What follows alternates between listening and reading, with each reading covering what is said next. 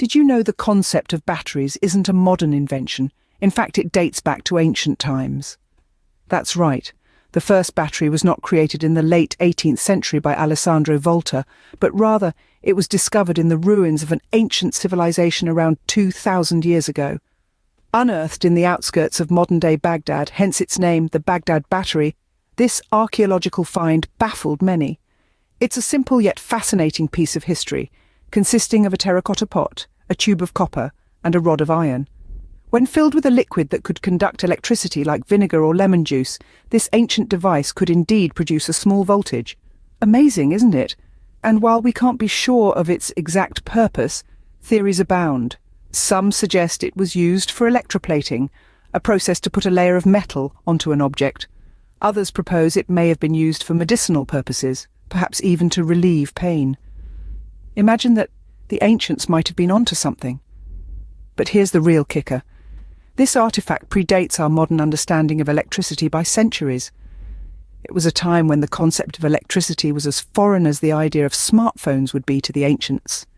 Yet, there it was, a battery capable of generating electrical charge, buried in the sands of time, long before Benjamin Franklin flew his kite. Let's pause for a moment and marvel at the ingenuity of our ancestors. They didn't have the wealth of knowledge we have today, nor the advanced technology, but they observed, experimented and created, pushing the boundaries of their understanding. They laid the groundwork for the technological marvels we enjoy today. So the next time you charge your phone, remember this little piece of history that started it all. The ancient battery phenomenon isn't just a testament to human innovation.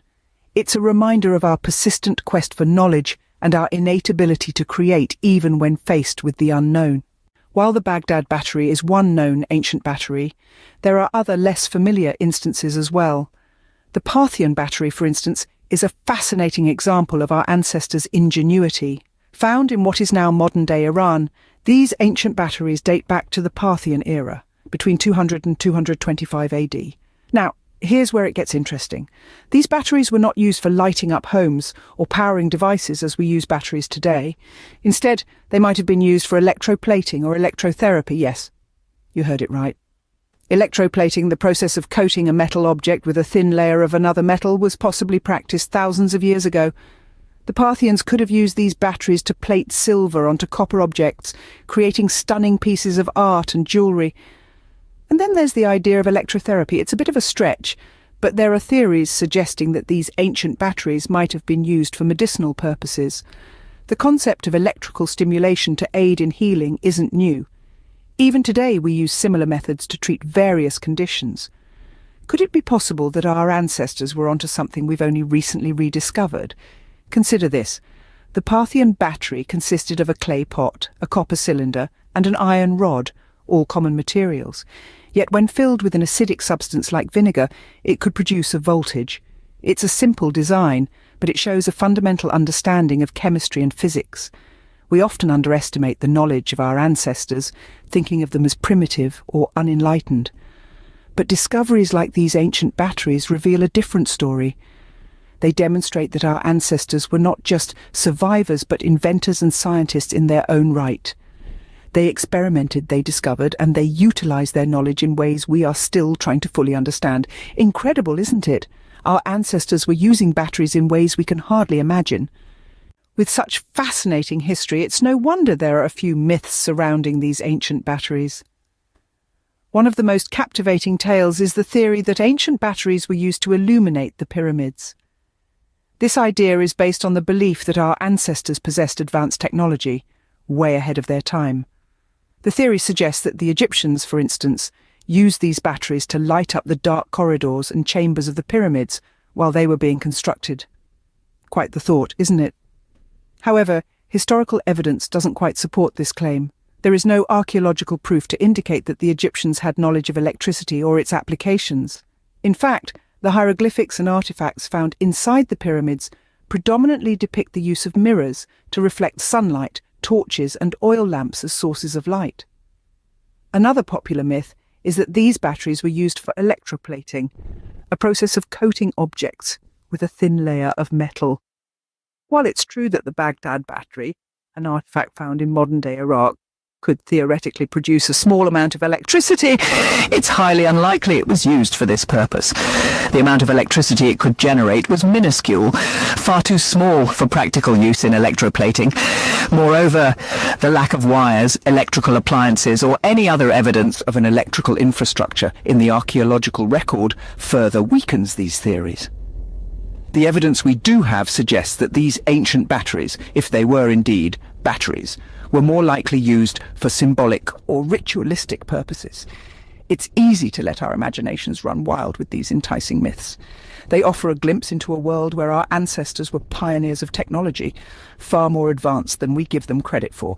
But as we dig deeper, we find that these stories often lack the support of substantial evidence. While these myths are enticing, it's important to separate fact from fiction. It's only by doing so that we can truly appreciate the ingenuity and resourcefulness of our ancestors without the veil of unfounded speculation. There's more to these ancient batteries than just their historical significance. As we delve deeper into this fascinating topic, we discover a beautiful thread that connects the ancient world to the modern one. This thread is the principle behind these ancient batteries that led to the invention of modern batteries. Let's travel back in time to the late 18th century. A certain Italian physicist, Alessandro Volta, was about to make a discovery that would change the course of history. Volta was intrigued by the concept of electricity, a phenomenon that was barely understood at the time. He wondered if there was a way to harness this mysterious force. His curiosity led him to experiment with different metals and fluids. Volta's experiments were not conducted in a vacuum. He was building on the knowledge of his predecessors, including the unnamed inventors of the ancient batteries we've been discussing.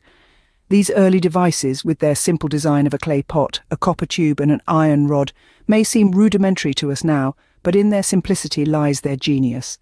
They demonstrated the basic principle that different metals, when submerged in a certain type of fluid, can produce an electric charge. Volta took this basic principle and refined it, creating the first true battery, known as the voltaic pile. This device, which used alternating layers of zinc and copper separated by cloth or cardboard soaked in brine, could produce a steady and reliable flow of electricity. This was a game-changer, a technological leap that opened up a whole new world of possibilities. We can't help but marvel at the connection between these ancient batteries and the ones we use today in our smartphones, laptops and electric cars. They all operate on the same basic principle discovered and refined by our ancestors thousands of years ago. So next time you charge your phone or start your car, spare a thought for the ancient inventors who made it all possible. And remember Volta, who took their simple idea and transformed it into something that powers our modern world. History, it seems, has a way of repeating itself, especially when it comes to scientific innovation. These ancient batteries are not just historical curiosities. They serve as a powerful reminder for us today. As we delve into the story of ancient batteries, we're confronted with the timeless traits of human ingenuity and perseverance. Picture the inventors of these primitive power sources, labouring away in their workshops, endlessly tweaking and refining their creations. They weren't just tinkering with clay pots and copper tubes. They were pushing the boundaries of what was known and understood. Just as these ancient inventors dared to challenge the status quo, so too do our modern scientists and innovators. In labs and research facilities around the world, they are grappling with the mysteries of the universe, striving to unlock new knowledge and harness it for the betterment of mankind.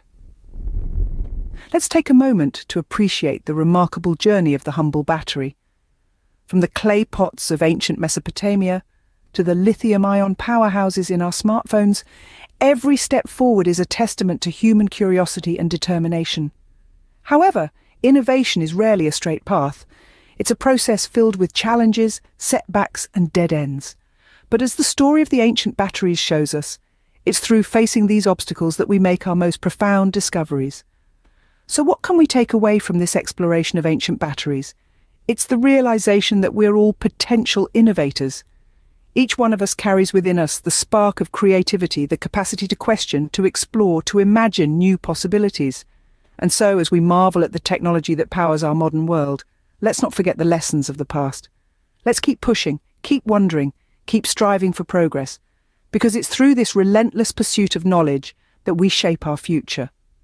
So remember, every time you use a battery-powered device, you're part of a story that began centuries ago, and who knows, maybe one day you'll contribute a chapter of your own. If you found this journey through time illuminating, give this video a thumbs up, share it with your friends, and make sure to subscribe for more fascinating historical explorations.